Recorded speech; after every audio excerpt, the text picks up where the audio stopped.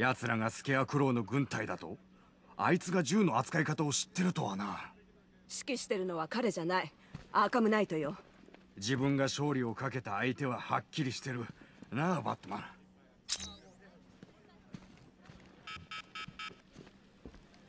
なんだか雰囲気が違うな、バットマン。スーツか。いいね。敵のケツを蹴り飛ばせそうだ。あの軍隊はスケアクローのやり方とは違うと思ってた。他に誰かいるとな。アーカムナイトを知ってるか？君が狙いのようだが。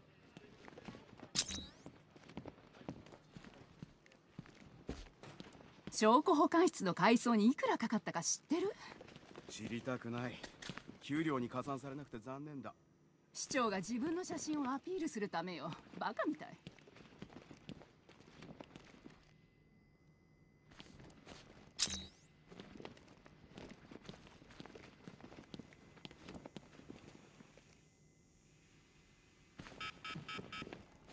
あったあった。見ろ、俺のブツだ。で、これが俺の記念碑か？ああ、銅像とかじゃないのか。あいつらは俺をしまい込めると思っているんだろうな、きっと。俺は理由があってここに戻されたんだ。今度は誰も俺を忘れなかったな。タイタンフォーミュラが1瓶、入れ歯型のねじ巻き式爆弾が1つ、本物の X 線メガネが1つ、モデルガンが1つ、中におもちゃの旗1つと本物の銃弾が5つ装填されてる。どれもジョーカーなものだ。本名不詳、とんでもないおもちゃ箱さ。もう誰もそのおもちゃで遊べないのは幸いだ。だがこいつはダメだ。俺のは見せ物じゃないんだからな。あの銃はおばあちゃんを脅すためのものだし、あっちのダイナマイトは幼稚園を吹っ飛ばすためのものだ。悲劇を起こすための道具たちが台無しだよ。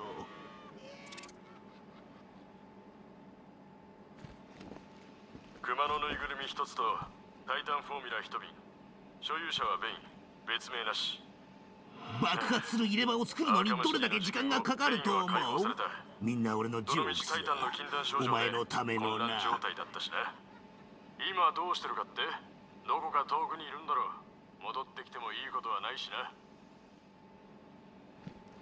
タイタンフォーミュラが1瓶、入れ歯型のねじ巻き式爆弾が1つ、本物の X 線メガネが1つ、モデルガンが1つ、中におもちゃの旗1つと本物の銃弾が5つ、オーダーメイドのシルクハット、ジャービス・テッチ、別名マッドハッターのものだ。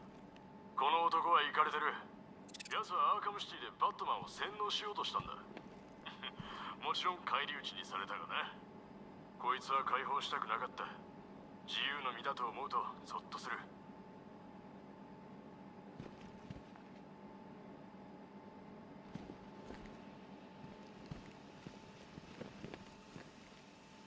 儀式用の剣が2振り、ラーズ、いやラーズ・アル・グールが使っていたものだ。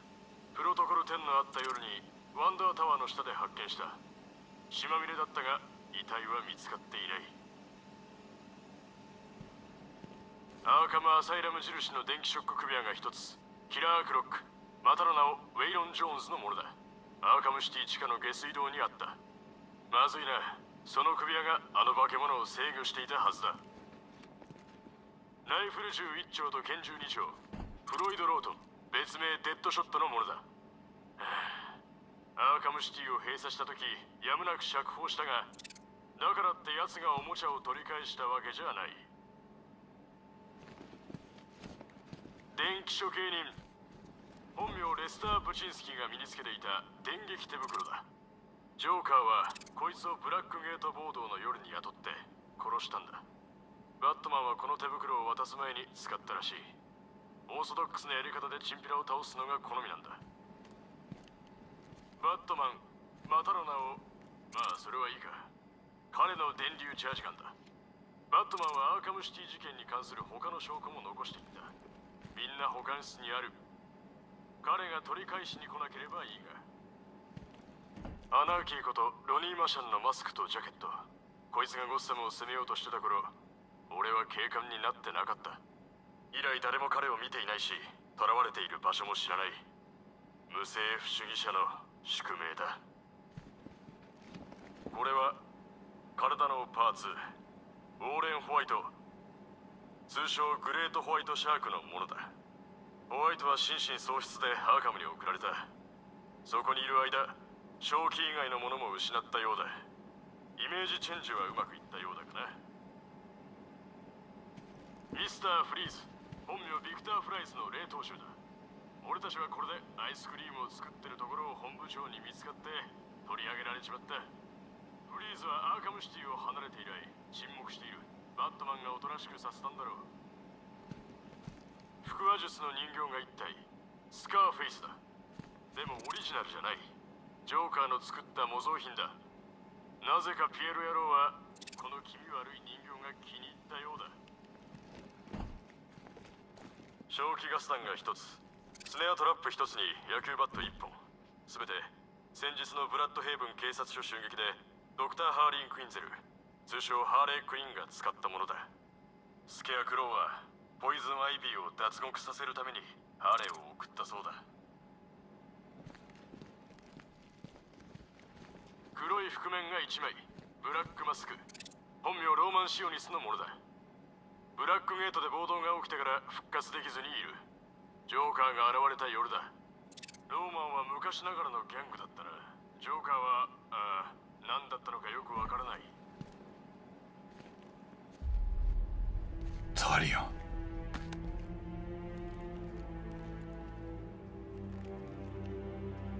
すまない。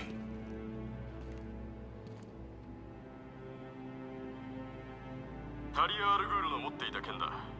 彼女は指名手配中のテロリストで父ラーズの共謀者だったが、俺たちが彼女に近づく前にジョーカーに先を越された。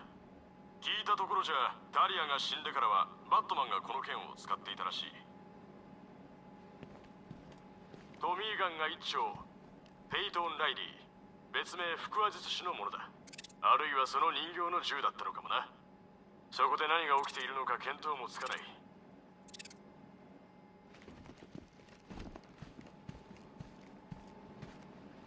熊のぬいぐるみ1つとタイタンフォーミュラ1瓶、所有者はベイン、別名なし。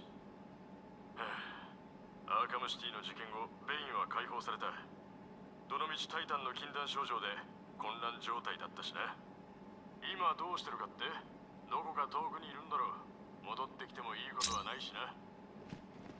タイタンフォーミュラが1瓶、入れ歯型のねじ巻き式爆弾が1つ、本物の X 線メガネが1つ、モデルガンが1つ、中におもちゃの旗1つと本物の銃弾が5つ装填されてる。どれもジョーカーのものだ。本名不詳、とんでもないおもちゃ箱さ。もう誰もそのおもちゃで遊べないのは幸いだ。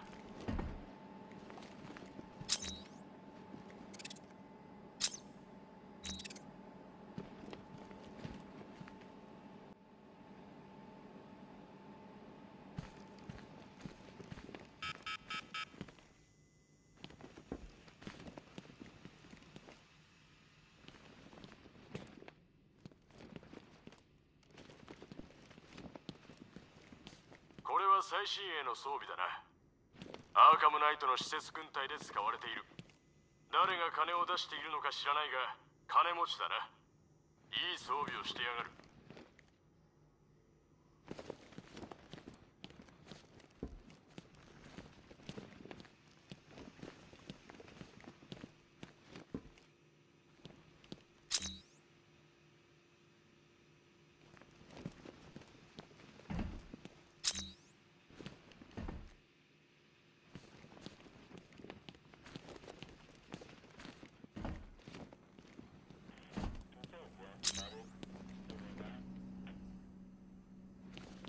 兵士と戦いたかったら軍隊に入ってるわ。私たちの相手は強盗であって武装軍団じゃない。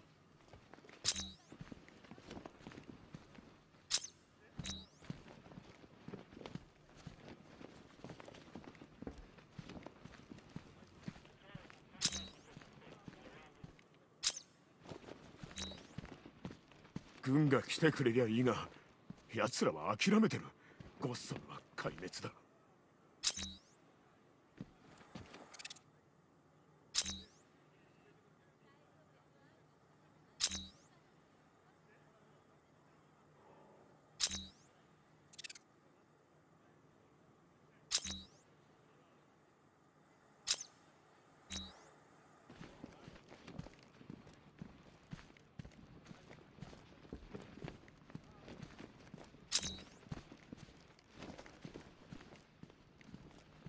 まだ礼も言ってなかった。バットマン、これで死ぬんだと思ってたよ。所長は良かれと思ったんだろうが、戻るべきじゃなかった。俺たちは消防士で特殊部隊じゃない。生き延びたのが自分だけじゃないと分かると希望が持てるもんだな。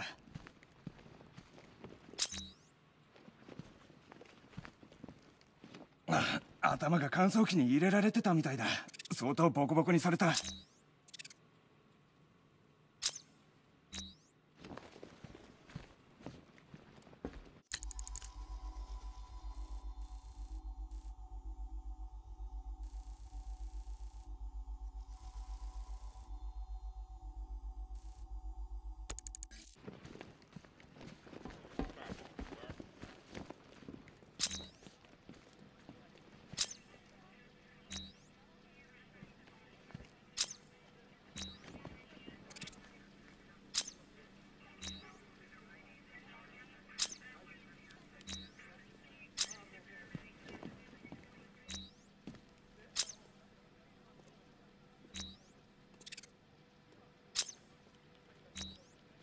エースの奴らは買収されてたのか。いや、まあいい。知りたくもないしな。